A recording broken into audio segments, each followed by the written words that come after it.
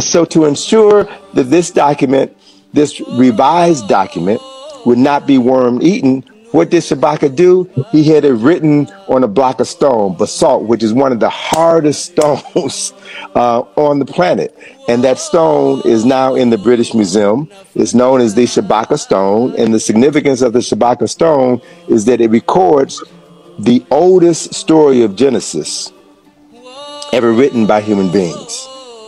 An African story about the beginning, about the Neteru creating a Neter, creating the Neter who created the world. So it's taking Genesis back further than you can ever imagine. So this is deep spiritual thought, man. This is deep science. And this is what the Kushites reintroduced into Kemet during the 25th dynasty. And it is what Jan Asman in his book, The Mind of Egypt, referred to as the first Renaissance in history.